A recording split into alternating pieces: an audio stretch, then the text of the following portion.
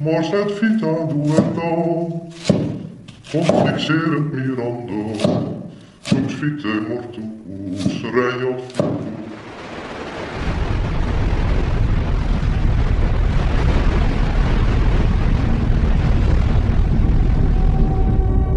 In this year, dire portents appeared over Northumbria and sorely frightened the people. They consisted of immense whirlwinds and flashes of lightning, and fiery dragons were seen flying in the air.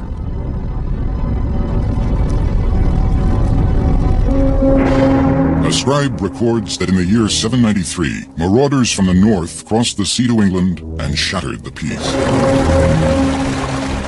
Pagans in search of treasure, they surprised the defenseless monastery of Lindisfarne.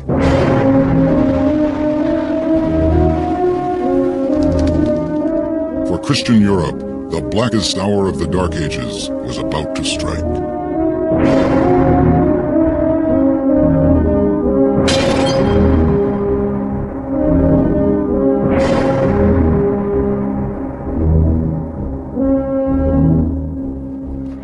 They came to the church, laid everything waste with grievous plundering, trampled the holy places with polluted feet, dug up the altars and seized the treasures. They killed some of the brothers, some they took away with them in fetters, and some they drowned in the sea.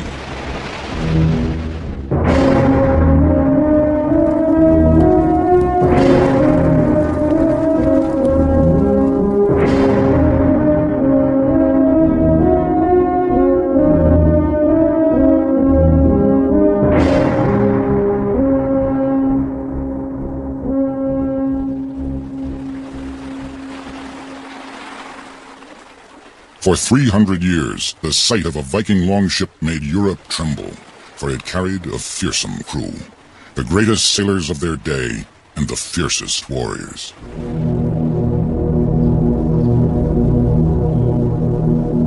From the lands now called Norway, Sweden, and Denmark, young men sought their fortune at sea.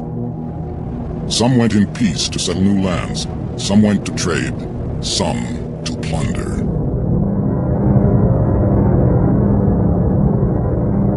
In their sagas, Norse poets recorded and embellished the exploits of these seafaring warriors. Men like Olaf the Stout, Ivar the Boneless, Eric Bloodaxe, and Thorfinn the Skullsplitter. And an especially cruel Viking called Egil Skallagrimsson, whose exploits have been handed down across 1,000 years. Egil's father was from Norway, but having backed the wrong side in a dispute, he had been forced to flee to Iceland. There was plenty of driftwood to be had, so Egil's father built and ran a farm, from where his men went out fishing and seal hunting and collecting the eggs of wildfowl.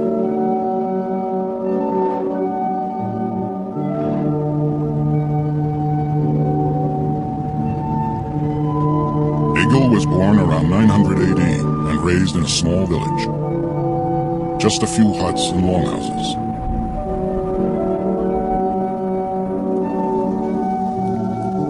With his family, he lived in one or two windowless rooms, the air hazy with smoke, the walls blackened with soot.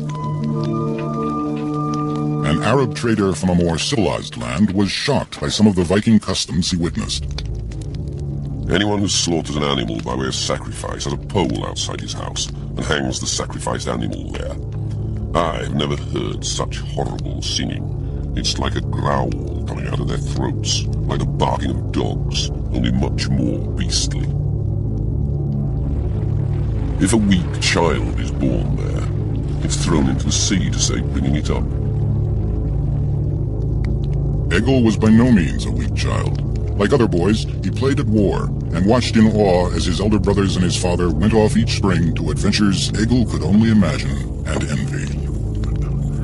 It soon became obvious that Egil was going to be just as black-haired and ugly as his father. By the time he was 3 years old, he was as big and strong as a boy of 6 or 7 years.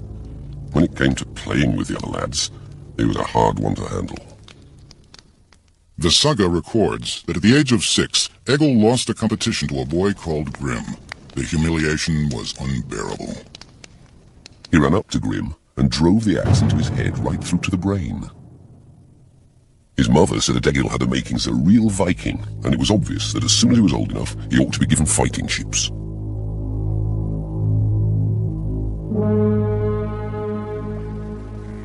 In Egil's time, Christianity had not yet worked its way up the fjords of the Norse lands. The Vikings still worshipped a pantheon of gods. Thor rode with the thunder in the sky, and Freya brought fertility to the land. These deities would prove immortal in the form of Thursday and Friday. Warriors charged into battle, shielded by Odin, god of war. A Viking who died on the field joined the fallen heroes before him in Valhalla, a feasting hall of the other world. There he would celebrate his deeds on earth until the day when he would fight and die alongside the gods in mankind's final battle. His destiny already ordained, Egil spent his childhood wrestling, dueling, and hunting, perfecting the makings of a real Viking.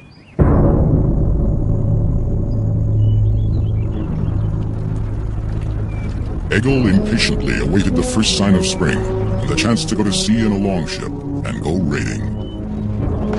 An elder brother owned such a ship. When he began to recruit men from the villages, Egil joined him. In spring, they started preparing a big longship, and as soon as everyone was ready, off they went.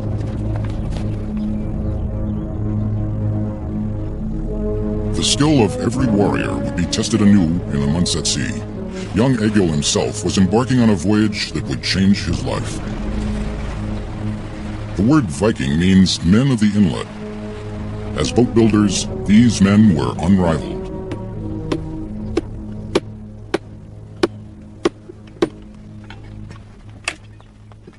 By late in the 8th century, when the Vikings swept down upon the monks at Lindisfarne, the Scandinavians had developed a craft that would change history.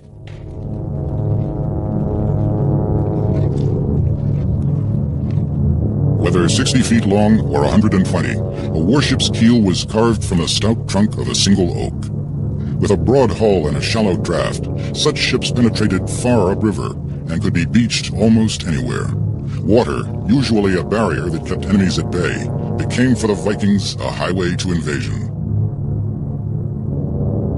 To them, their vessel was a creature unto itself. They gave it names like Long Serpent and Raven of the Wind. Christian monks indeed saw snakes and dragons flying through the air. Overlapping planks of oak or pine were nailed, pinned, or lashed to the hull. The planks were caulked with tarred animal hair. In rough seas or rainstorms, the ships remained watertight. Under sail, these ships could make 10 knots. Against the swift longship, there was no defense, for the Vikings had mastered not only the element of water, but of surprise. A French monk lamented, "The Vikings overrun all that lies before them, and none can withstand them." Before long, Egil had risen to command his own ship. Once it was manned, they went plundering that summer in the Baltic.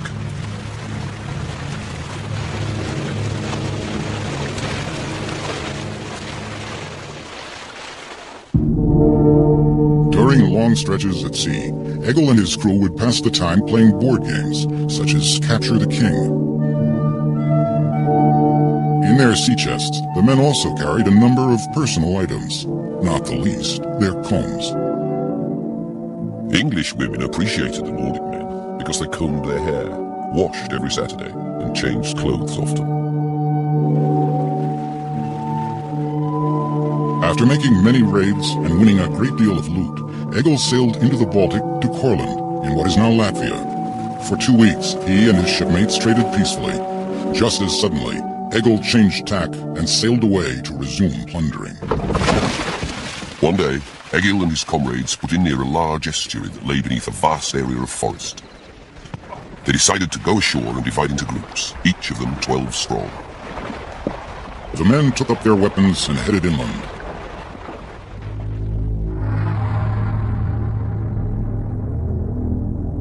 Egil carried an iron sword more than 3 feet long called Adder, a sleek serpent that unleashed death whenever it struck. It was light enough to wield in one hand, but strong enough that it would not shatter against a shield. Like most Vikings, Egil prized this weapon above all others. Some swords were thought magical, made by dwarves, or bestowed by Odin, god of war. In poetry, the blade was celebrated as the fire of battle and the lightning flash of blood. The poorer members of Egil's crew carried a short battle axe, simple but deadly. He swung his axe and crashed down on Thrain's head, splitting it down to the jaws and spilling his back teeth onto the ice. Warriors who could afford to wore an iron helmet, which, despite legend, was never horned. The wealthy girded themselves with mail, made of thousands of interlocking links. And every warrior carried a round wooden shield.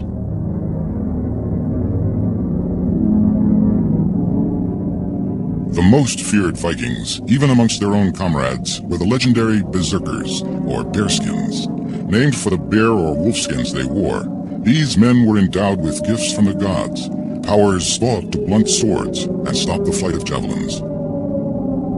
From these fanatical warriors, we have the word berserk.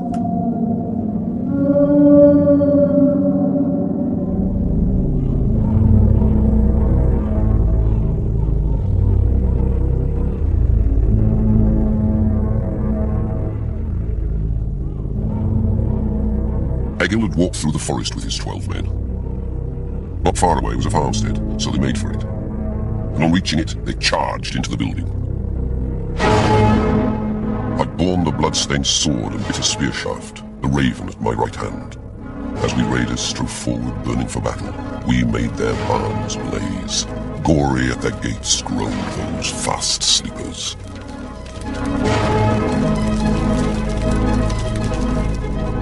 The slumbering farmers were killed in their beds, their possessions looted. Each man gathered his own load and carried it out.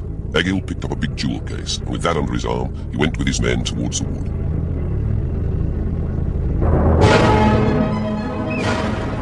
Egil's ship continued on its trail of terror. Late in the summer, they sailed for Denmark to lie in wait for trading vessels and plunder wherever they could.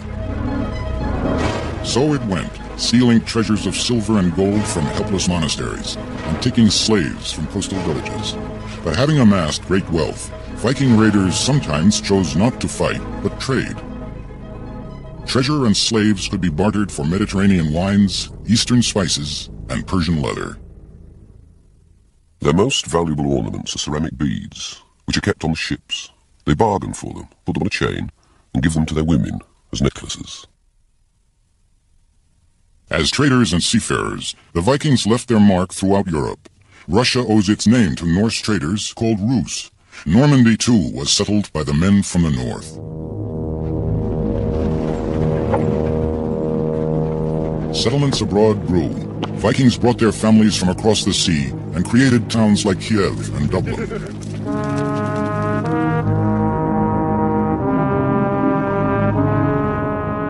Journeying far to the east, Viking mercenaries formed a bodyguard to the Christian emperor of Byzantium.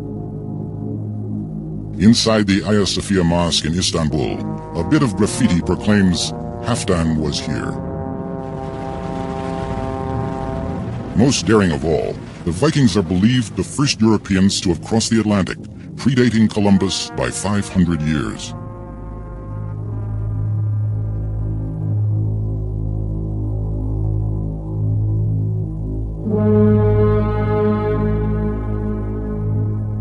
For Egil, the spoils of battle were plenty, silver, gold, and slaves. But rather than savoring his plunder, he was lured back to sea by the thrill of the raid.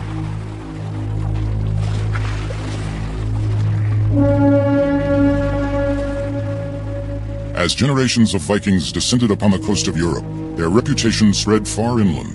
When the King of Scotland declared war against the King of England, England's Athelstan sought help from the very Norsemen who had raided his shores.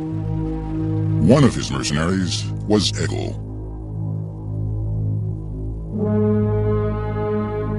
Because England was a Christian country, Egil first had to be baptized. Then, with 360 fellow Vikings under his command, he joined the English king. Athelstan challenged his opponent to a pitched battle. It was the custom in those days that once a field of battle had been declared for a king, he could not honorably wage war until the battle had been fought. At the appointed time, both armies engaged. Egil marched ahead, urging them forward and brandishing the sword Anna, striding in front and hewing men down left and right. He led the men into the thick of the battle, pressing forward. Egil recorded such battles in poetry. The warlord weaves his web of fear. Each man receives his fated share. A blood-red sun's the warrior's shield. The eagle scans the battlefield. Then Egil and his troops caused utter havoc by attacking the Scottish king's unguarded flank. The whole column gave way and began to disintegrate, and the Vikings raised the cry of victory.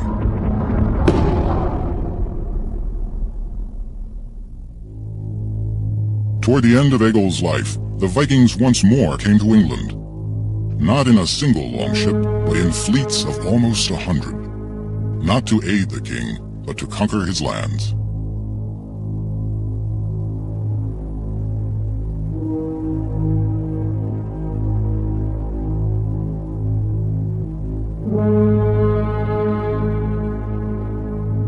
For this race of warriors, death came early through disease or battle. The warrior would be buried with his weapons, and perhaps a prize horse, or a favorite slave girl. His grave would be outlined by stones in the shape of a longship, the vessel that would carry him to the next world. A few might be honored with a monument alongside a footpath. Large stones, marked with inscriptions, would proclaim their deeds.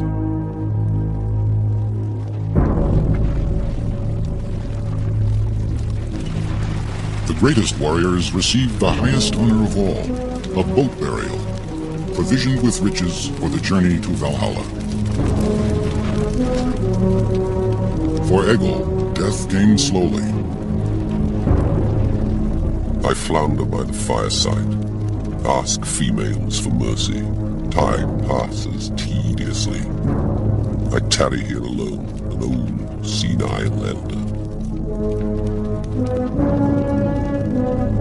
For the Viking way of life, too, death came at last. Old victims had grown strong, and old enemies had become friends. The Norsemen in Normandy, even the Danes in Denmark, would become strangers to men like Egil. By the 12th century, Christian Europe had quietly absorbed this race of warriors. With the passing of the Vikings, no more would dragons be seen flying in the sky. No more would good Christians have need to whisper their prayer of 300 years. From the fury of the Northmen, good Lord, deliver us.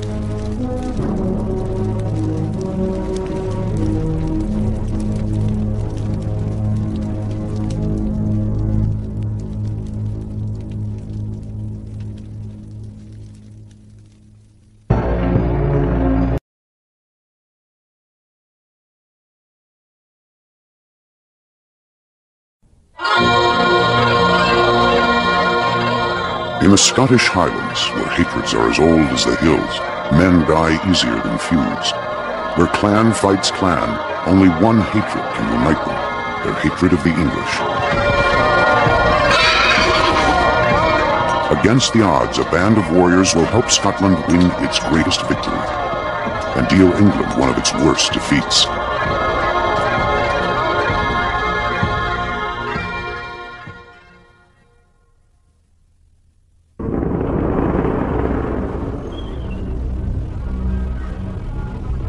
As the 14th century dawns, Scotland is at war with itself. Far from king or court, men settle quarrels with the sword.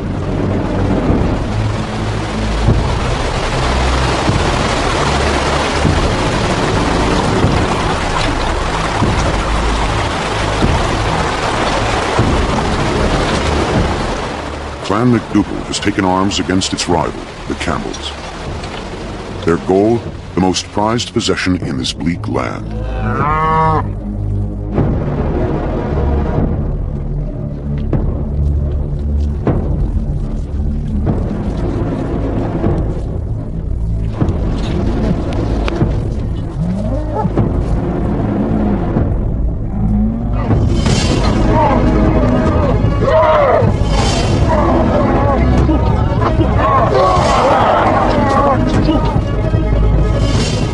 a triumph for Clan MacDougall, another defeat for Clan Campbell. They had lost a herd, and with it, much wealth.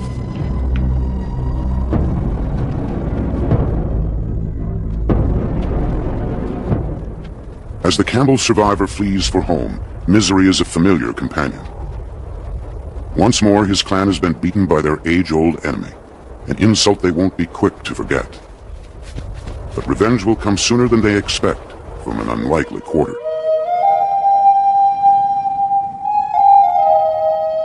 The Campbells' refuge lies in the peaks and folds of the Scottish Highlands. In the 1300s, it is a world apart.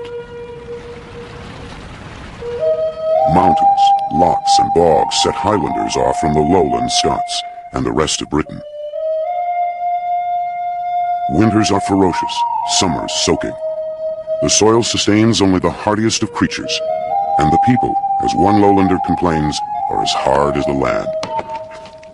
The Highlanders are a savage and untamed race, rude and independent. Even language divides the Scots. Lowlanders speak English, Highlanders Gaelic. All they have in common is a king. But to the Highlanders, marooned in their mountains, he is a distant figure indeed. For the Campbells of Argyll in the Western Highlands, their own strength is their only protection against their powerful neighbors, the MacDougalls of Lorne. United in hardship, families cling to the sturdiest rock in the land, the clan. At the heart of Clan Campbell stands Innisconnell Castle, home to their chief, Sir Neil Campbell. In Gaelic, clan means the children. Within Clan Campbell, many families live as one, sharing a common name.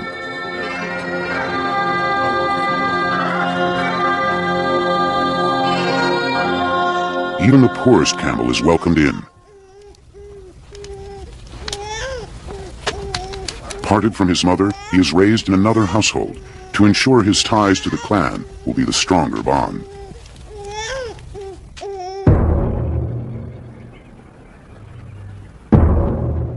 Into the isolated life of the Campbells, change suddenly comes when a stranger arrives. In 1307, the Campbells are stunned by the appearance on their land of a Highland they'd never seen. Robert the Bruce in name, King of Scotland, but a king who has come begging to his subjects. He is a fugitive, charged with the murder of a rival for the crown. His pursuers are his victim's kin, none other than the Campbells' old enemy, the MacDougalls. The Campbells need no other reason to help their king.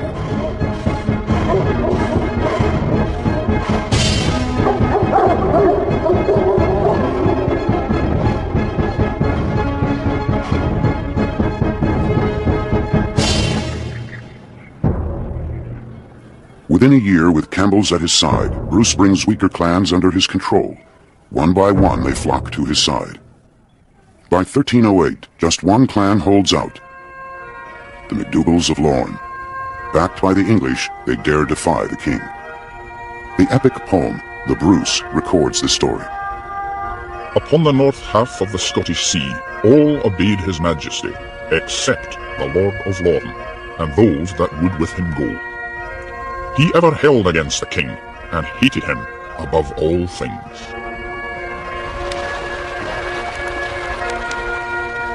With an old score to settle, the Campbell chieftain summons his men.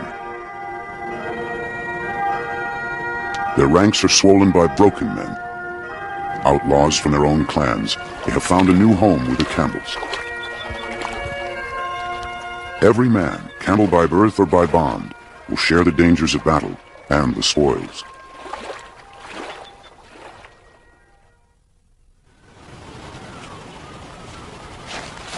The summons to battle reaches the most remote Campbells. It's a 2-day march to his chief's castle, yet the Highlander travels lightly.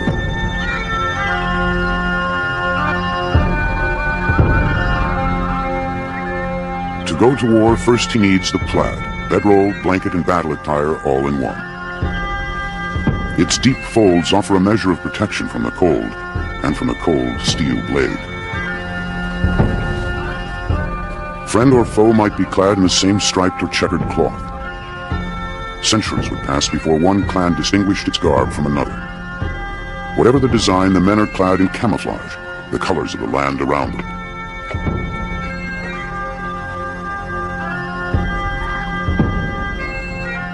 The poorest Campbells wear a lin, a plain linen shirt coated with grease or fat to make it waterproof. A small leather purse or sporran hangs from the waist. For most of the year, from his mid-thigh to his feet, the warrior wears nothing at all. In the bitter cold, Highlanders earned their lowlands nickname, Redshanks.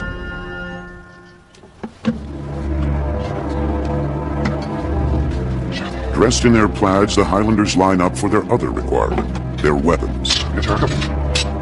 Most rely on their chief's armory.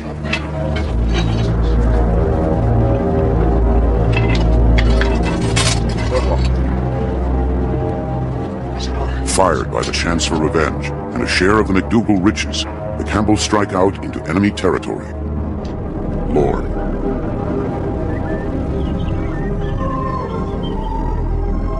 Their path takes them through a wild mountain landscape, the Pass of Brander, a sheer cliff plunging into Loch Awe.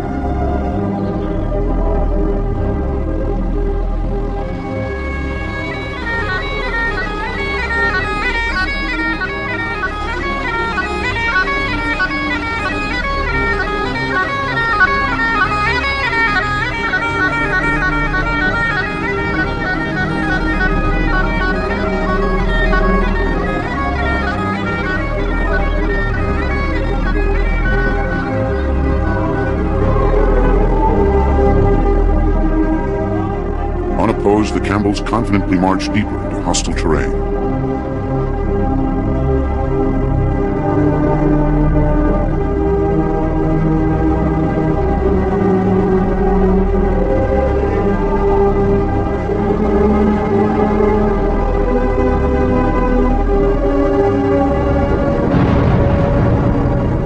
High on the cliffs of Ben Cruachan, the MacDougalls lie in wait.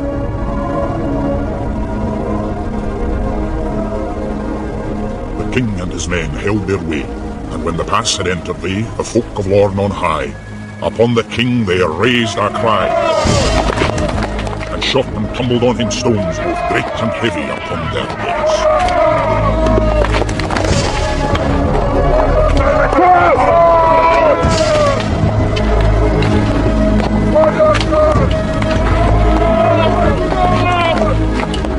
Minutes into the fight, the attackers are themselves attacked. Forewarned by a scout of MacDougall's plan, Bruce had sent a detachment of archers ahead to scale the mountain and come up behind the enemy.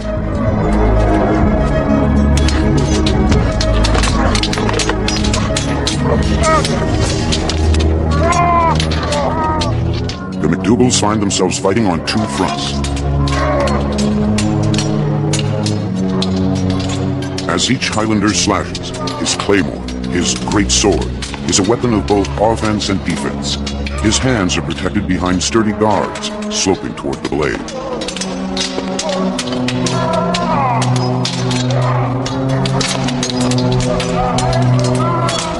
In the hands of any man strong enough to wield it, the Loch Arbor axe up to 7 feet long. A Campbell hooks his foe, trips him, then turns the blade.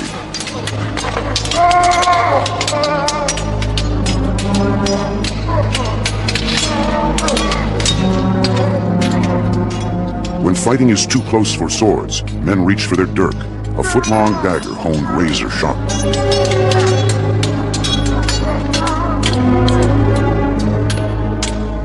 It is the warfare of the Highlands, mastery of weapons and brute strength. The Campbells turn ambush into victory. Now they fan out across Lorn, seizing cattle and land. The rest of the MacDougalls escape south toward England. One final reward falls into Campbell hands, Dunstafnage, the MacDougall castle. Yet the fighting has just begun, as the Highlanders brace for a greater threat. While clan was fighting clan, the English seized footholds in Scottish cities and castles. With all the clans now behind him, and the Campbells in the forefront of his army, Robert the Bruce begins to drive the English back. The Scots recapture castle after castle, Perth, Edinburgh, Roxburgh. By 1314, only one stronghold remains in English hands: Stirling Castle.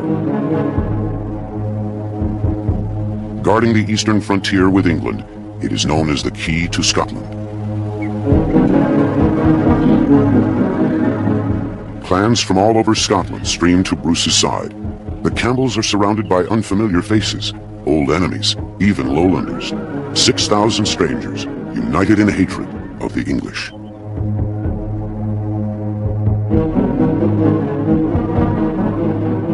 Against them, Edward II, the English king, sends a force 3 times their number. It won't be a fair fight. The English have the advantage of armored knights. The Scots can afford nothing like them. Such horses cost a fortune. Upon them rides another fortune in armor and weapons.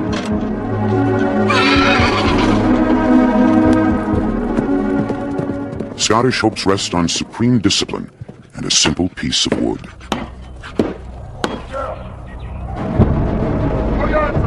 It is a new formation, the Schiltren, or shield troop, a phalanx armed with shields and axes and 14-foot pikes.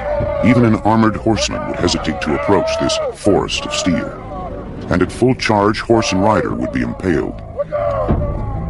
For weeks the Campbells drill, learning to wheel, to reverse, to advance as one across the battlefield.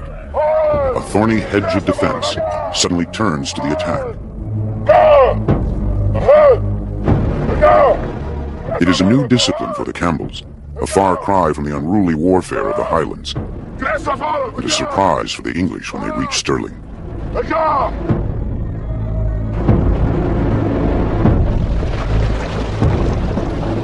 When the battle opens, Scottish pikes force Edward's knights off the field and into a marsh.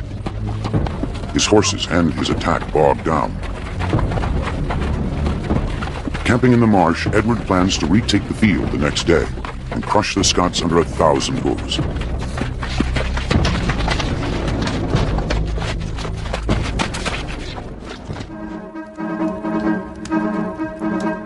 That night, the Campbells hear a rousing speech from their king. They have come here, trusting in their great power, to seek us in our own land, and have brought here, right into our hands, riches in such great plenty, that the poorest of you shall be both rich and mighty thereby. He gives them a grand cause to fight for, to free Scotland, and one just as dear to their hearts, English loot. While the English sleep, the Highlanders gird for battle. At dawn, the English are still camped on the marsh, and there the Highlanders surprise them. The Campbells take their positions alongside Bruce's pikemen.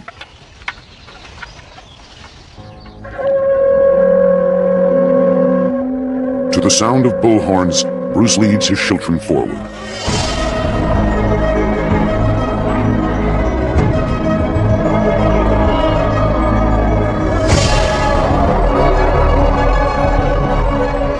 As the wall of pikes bears down, some of the English knights charge, with more eagerness than wisdom.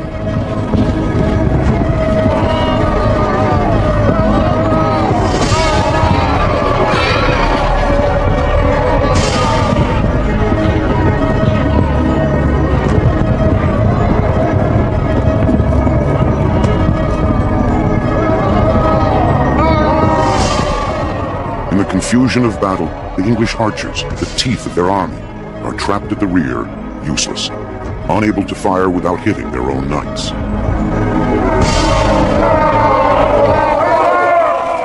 The Scots drive the English deeper into the marsh.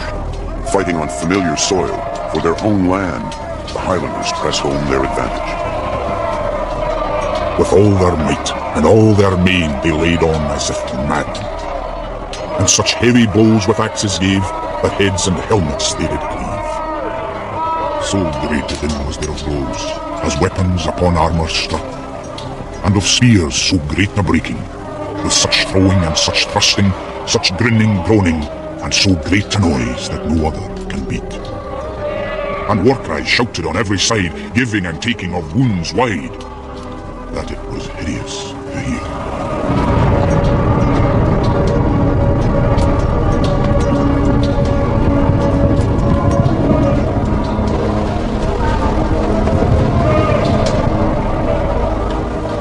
So many horses and knights lay drowned, it was said, that a man could pass over the stream called the Bannock Burn without wetting his feet.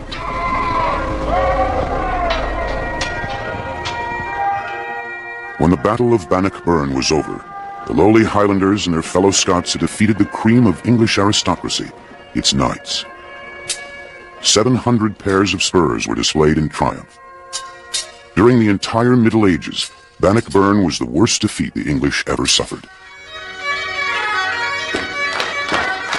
As the Highlanders returned home, they carried with them 3 trophies: English plunder, a newfound pride, and a giant step toward keeping Scotland free. Yet the war wasn't over.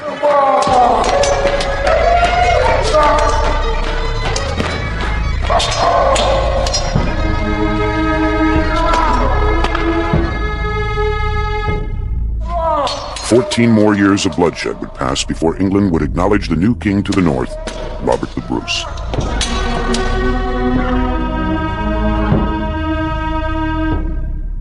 His friends and allies, the Campbells of Argyll, would become one of the most powerful clans in the Highlands for their part in freeing a nation, Scotland.